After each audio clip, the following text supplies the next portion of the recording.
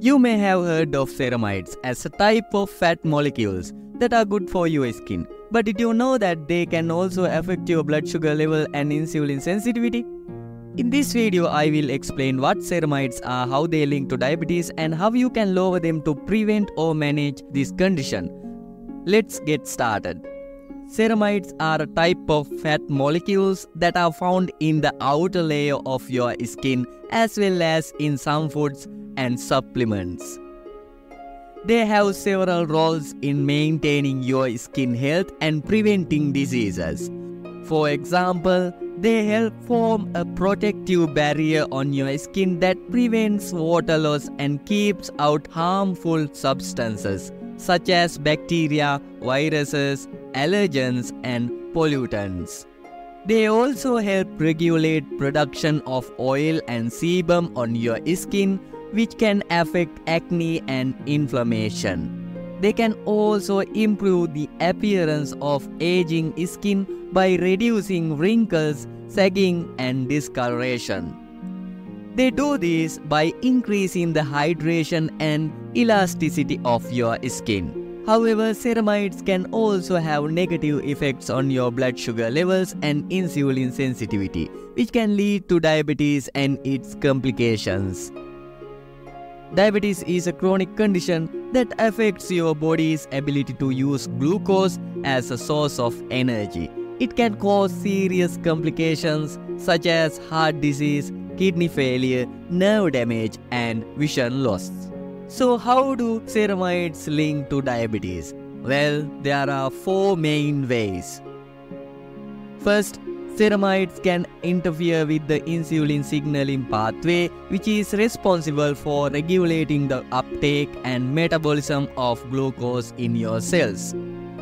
When ceramides accumulate in your tissues, they can block the activation of key proteins such as insulin receptor substrate and AKT that mediate the effects of insulin.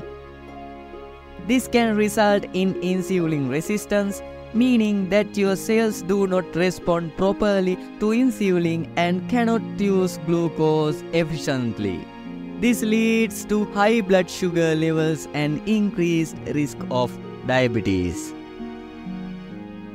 Second, ceramides can also induce the death of pancreatic beta cells, which are the cells that produce and secrete insulin. Ceramides can trigger various mechanisms of cell death, such as activating the extrinsic apoptotic pathway, releasing cytochrome C from mitochondria, generating free radicals, inducing endoplasmic reticulum stress, and inhibiting AKT. This can reduce the amount of insulin available to regulate your blood sugar levels and cause type 1 and type 2 diabetes. Third, ceramides can also affect the expressions of insulin gene, which encodes the precursor of insulin.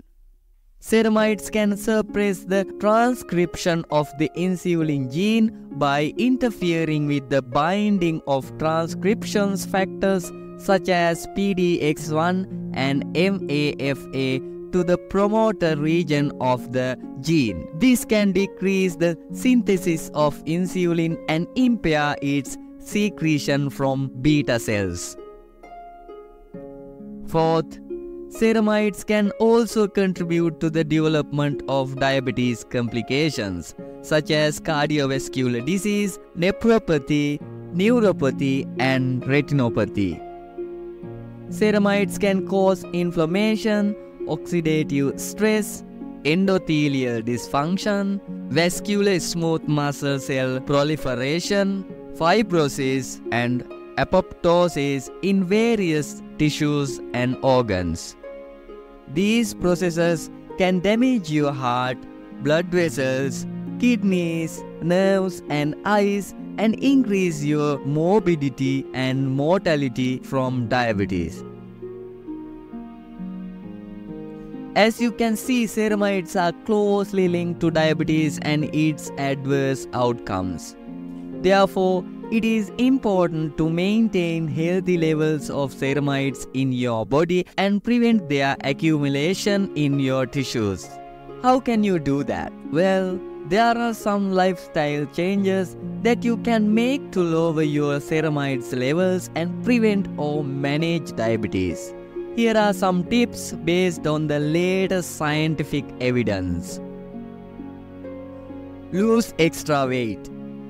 Being overweight or obese increases your risk of developing diabetes. Losing even a small amount of weight can lower your blood sugar levels and improve your insulin sensitivity. Aim to lose at least 7% to 10% of your body weight if you have pre-diabetes. You can achieve this by reducing your calorie intake and increasing your physical activity. Be more physically active. Exercise can help you burn calories, lower your blood sugar, and boost your insulin sensitivity.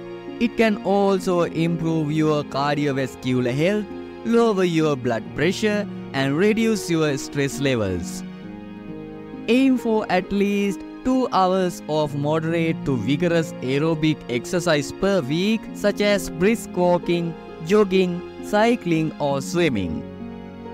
You should also do some resistance training at least twice a week, such as lifting weights, doing yoga, or doing calisthenics. Try to limit your sedentary time by breaking up long periods of sitting with some light activity every 30 minutes. Eat healthy plant foods. Plants provide vitamins, minerals, and carbohydrates in your diet. Carbohydrates include sugars and starches, which are the main sources of energy for your body, and fiber, which helps regulate your digestion and blood sugar levels. You should eat more fiber-rich foods such as whole grains, fruits, vegetables, beans, nuts, and seeds. These foods can help you feel full longer, prevent overeating, and lower your cholesterol levels.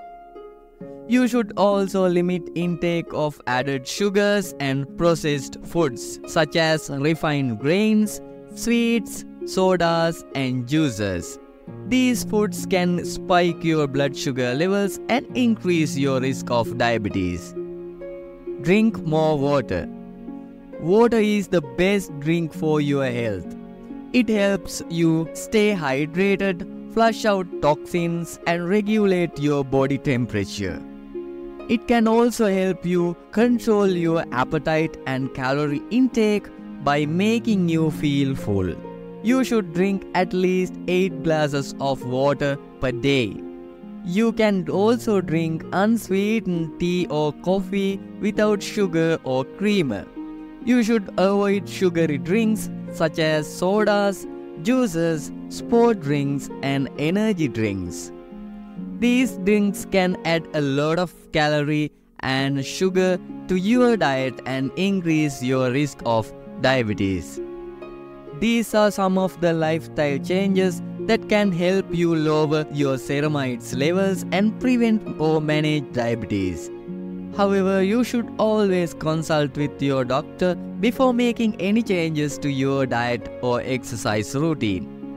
Your doctor can help you assess your risk factors, monitor your blood sugar levels, and prescribe medications or supplements if needed.